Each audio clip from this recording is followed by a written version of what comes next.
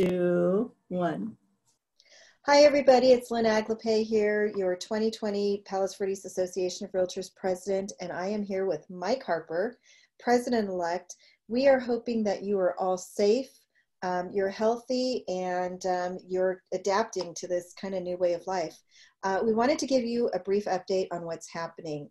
This Thursday, April 9th at 11 a.m., we have our PV Association of Realtors attorney, John Giardinelli, who's going to be doing a town hall session, answering all of the important questions that you might have in order to run your business. So please join us for that. It is going to be again at 11 a.m. this Thursday.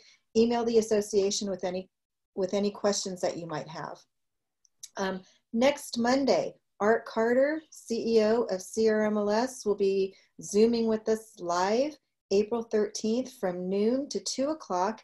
He's going to be going over the clear cooperation policy that's going to be coming into effect on May 1st. He'll answer and hopefully get to all of your questions on the coming soons that are going to be taking place. So that is, again, John, this Thursday, 11 a.m., and Art next Monday from noon to 2. We hope to see you there. Make sure you register. Also, now that we're in essential business, on March 20th, CAR set out their best practices guidelines. And Mike, you want to kind of go over that with us? Yeah, let's hunker down and get through that. So we all know now that real estate is considered an essential service. And this is by the executive order through the state of California, their Safer at Home executive order. And this is also applicable by most local municipalities as well. It appears that the 4 cities on the Palos Verdes Peninsula follow county orders, but to be sure, always check with the city you are doing business in and follow your broker's guidance as well. Because every office has different guidelines, and it's important to be, in accordance with your office and the broker's guidelines. So as Lynn mentioned, on March 20th, CAR published a set of best practices guidelines to assist agents in the safe practice of real estate. So a brief description of those guidelines are as follows. First off, there are absolutely no open houses to be done by agents at this time. That's kind of a no-brainer, but that's first and foremost, no open houses. And all showings should really be done virtually if possible. All activities should be completed electronically when possible. And any in-person activities require all parties to exercise social distancing and to use extreme caution while around others. All agents should understand recommendations provided by the CDC and use all necessary protective gear as well. That includes masks, booties, gloves, etc. And then further, all parties should sanitize themselves and the property prior to and after all showings. We want to avoid using any third-party non-essential services on the property wherever possible.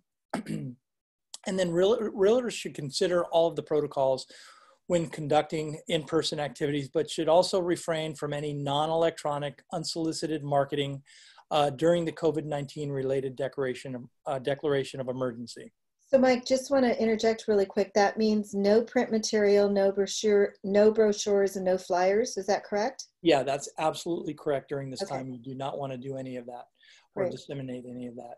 And then brokers may also want to consider extending listings, the listing periods, putting properties on hold, or even stopping the active marketing of properties when a client has, compromised health or may be considered a high risk due to the COVID-19 virus.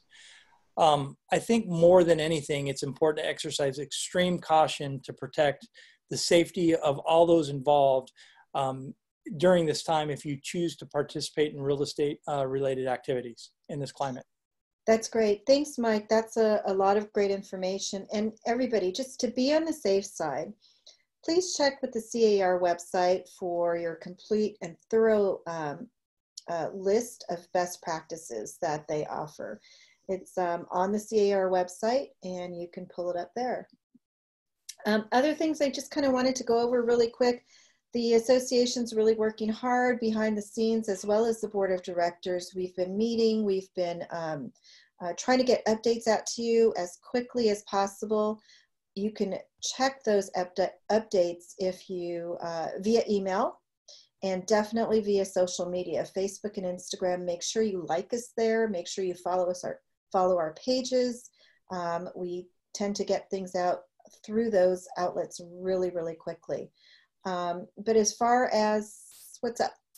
Wanted to mention one other thing, Lynn, before you you get towards your conclusion here, is that, you know, there are 4 new COVID-19 related forms that CAIR has published, and there's 2 that I see that are being used primarily for listings and for buyers. One is the RLA CAA, and that's the listing agreement coronavirus addendum or amendment.